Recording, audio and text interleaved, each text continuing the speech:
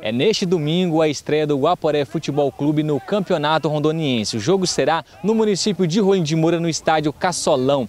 E nessa última semana, o time intensifica os treinos. A expectativa ela é sempre a melhor possível, né? Tendo em vista que é uma estreia de competição. E toda estreia de competição requer um cuidado a mais, né? Para que a gente possa estrear bem.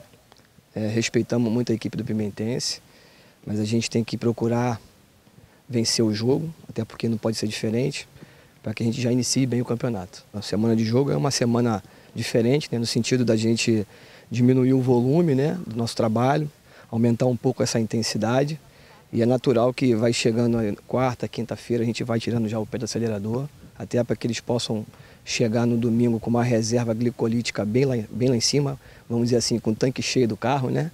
Então a gente está procurando trabalhar em cima disso.